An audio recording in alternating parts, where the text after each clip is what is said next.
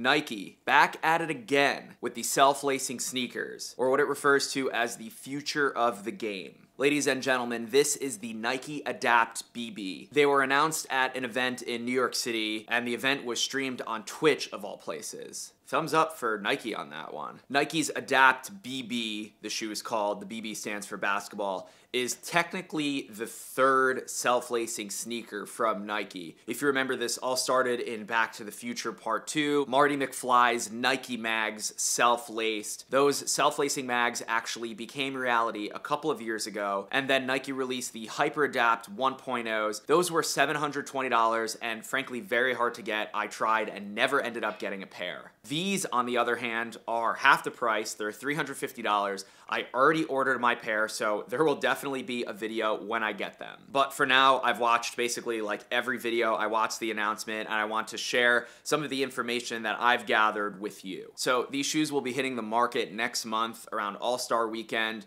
They did have pre-orders up. That's how I got my pair. And pricing, $350, yeah, that's extremely expensive for a pair of sneakers, but when you compare that to the $720 that the original pair was, for me as a sneakerhead, this was a no-brainer. So what does self-lacing actually mean? From what I understand, when you put the Adapt BBs on your feet, there's a sensor in there that knows your foot's in there and will tighten. It's also got buttons on the side for tightening and loosening. And the Adapt BB looks pretty different than the original. Frankly, I think this version looks way cleaner, way sleeker than the 1.0s. And you can't really see any of the electronics or the laces on the sneaker. You probably wouldn't know it was a self-lacing sneaker just by looking at it, which I think is cool. And unlike the 1.0s, the Adapt BBs will self-lace kind of on the upper, and they also have a wire around the heel. And in the 1.0s, it kind of only wrapped your feet on like the top of your foot. There was no true like ankle support being tightened, so that's new. The shoe is also packed with sensors that aren't actually being utilized right now. There's smartphone grade parts inside, like an accelerometer, a gyroscope, and then obviously the motors. There is Bluetooth, so there is a smartphone app that you can do things like change the color of the lights, you can loosen and tighten the shoes, and then you can also create presets. So you put your feet in the shoes, you tap a button, let's say you're going to play basketball, you tap the basketball fit, and then the shoe will tighten to your liking that you already set it at. Regarding battery life, Nike says the sneakers will last about 14 days, and that will obviously vary upon usage. The sneakers do charge wirelessly. It comes with a charging pad that appears to be powered with USB-C. And the shoes are smart enough to save enough battery so your feet don't get trapped in there when the battery's low. My friend Jock Slade was at the event, and he has a very detailed first look at the sneakers.